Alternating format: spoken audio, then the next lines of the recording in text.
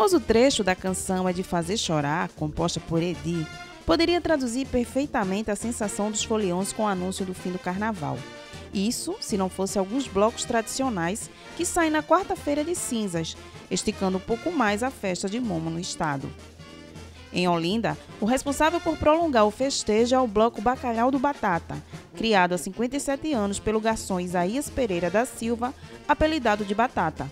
A agremiação é direcionada para o folião, que deixou de aproveitar o período de Momo por estar trabalhando.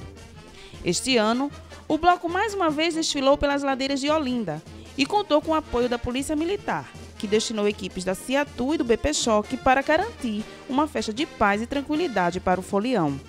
O garçom José Felipe, que acompanha a agremiação há 20 anos, aprovou a atuação do policiamento. Eu tive o prazer de trazer minha esposa, meus filhos, para o Homem da Meia-Noite, para o Galo da Madrugada e sentir seguro. A Polícia Militar de Pernambuco está de parabéns com um excelente trabalho, trazendo alegria para os foliões e segurança, que é mais importante.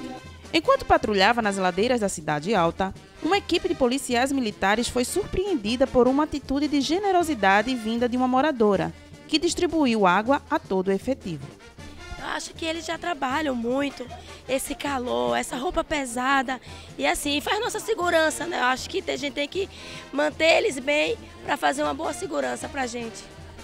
Já na zona norte do Recife, o Bloco Os Irresponsáveis, que desfilou pelo 37º ano, percorreu as ruas do bairro do Arruda e Água Fria durante a tarde, dando prova de que o carnaval não acaba na terça-feira, como muitos imaginam.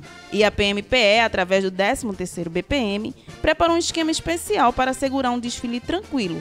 Esse ano nós lançamos 240 policiais. Estamos contando aí com o apoio da Diresp, né, com o efetivo da Cavalaria, efetivo da Rocan, efetivo do BEP e efetivo do Choque, né, dando esse apoio. E o restante do lançamento acompanhando os trios elétricos. Em Paulista, o Bacalhau na Vara, homenageado do Carnaval da Prefeitura de Paulista deste ano, comemorou 50 anos de existência desfilando pelos bairros de Paratibe e Arthur Lundegren.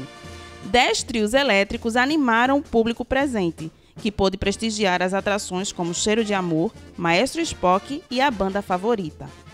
A segurança da agremiação ficou por conta do 17º BPM, que distribuiu o efetivo de forma estratégica para garantir um evento tranquilo ao folião. Faltam 354 dias para a maior festa popular do estado recomeçar.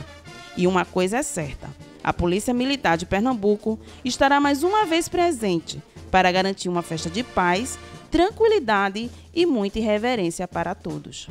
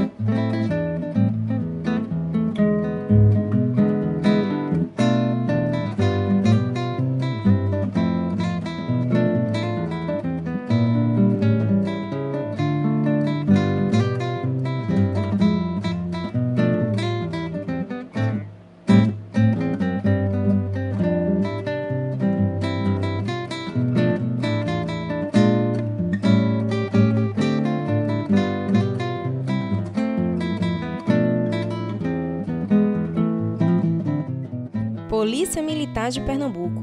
Nossa presença, sua segurança.